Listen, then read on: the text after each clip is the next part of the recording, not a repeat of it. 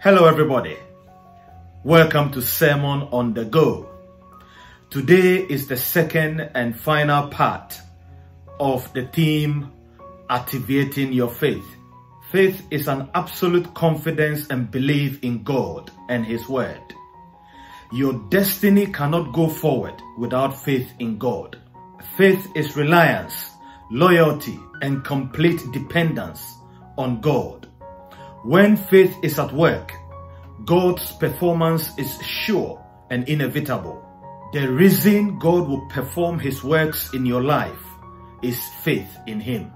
Faith is the substance of things hoped for, the evidence of things not seen.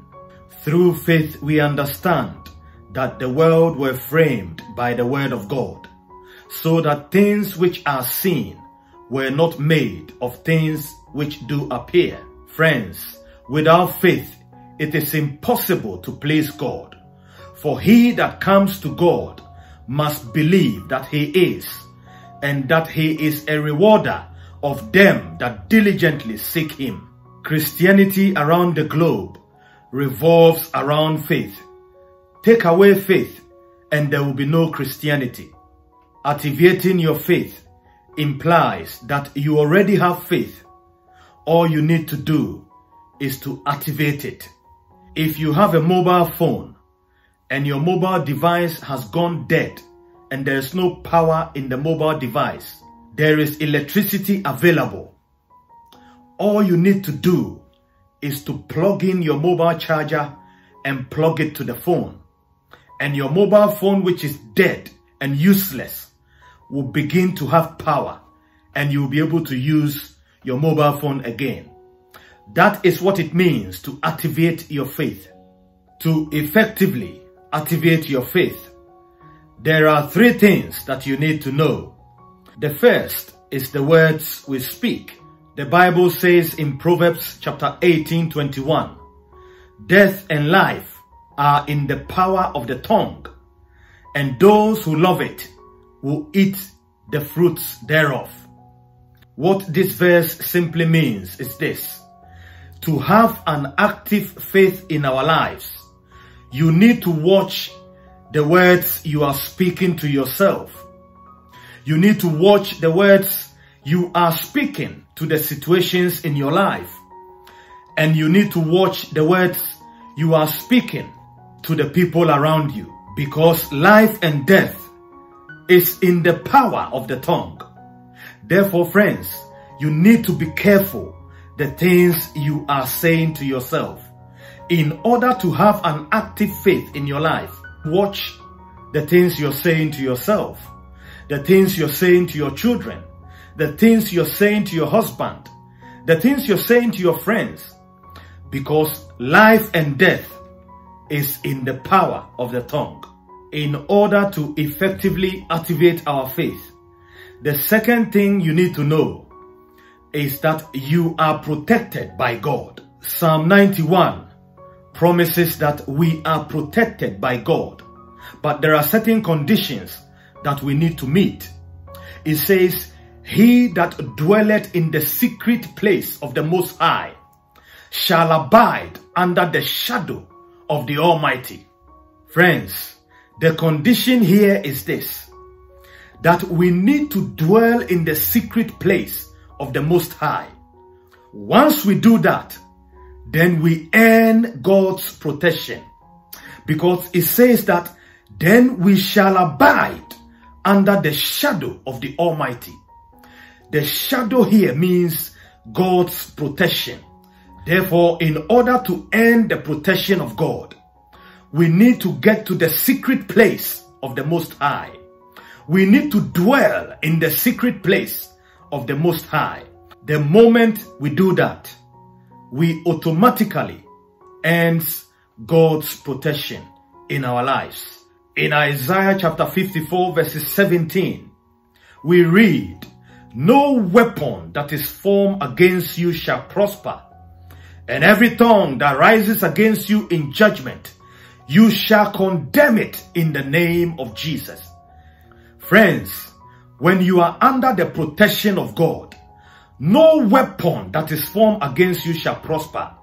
no material, no property, no equipment that is buried in the earth or cast into the river or tied in the air against you shall prosper, because the protection of God destroys the ability of the devil to operate in your life. The protection of God destroys the devil's ability to interfere in your life. The protection of God destroys the enemy intention against your life.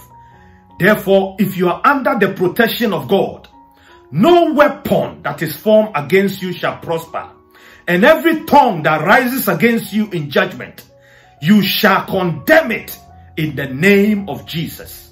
To effectively activate our faith in God, the third and final thing we need to know is to reimagine our relationship with Jesus. For those who are believers, is to rekindle our relationship with Jesus, is to reimagine our relationship with Jesus.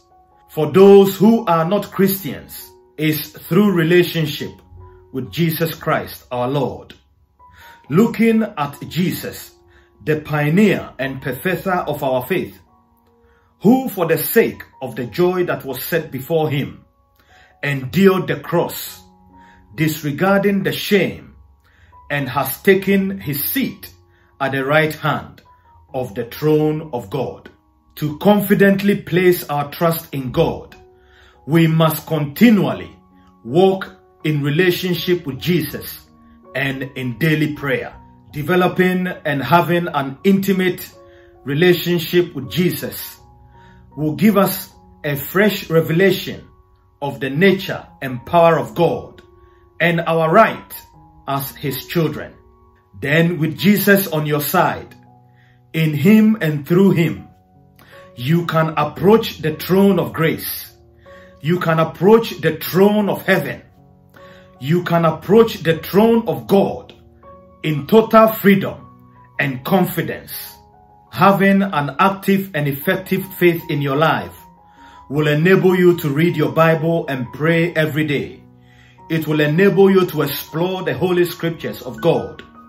Having an active faith will make you obedient to God and his word. Having an active faith will lead you to bless your household and to bless your neighbors. Let us pray. Heavenly Father, we thank you for this time we've had together. We thank you for teaching us about what it means to activate our faith and what it means to effectively have an active faith in our lives. And so we pray that as we have learned about the ways in which we can have an active faith in you and to obey your word and to follow you, we pray that you inspire us by your Spirit, that these words we have heard today will become part of our daily lives.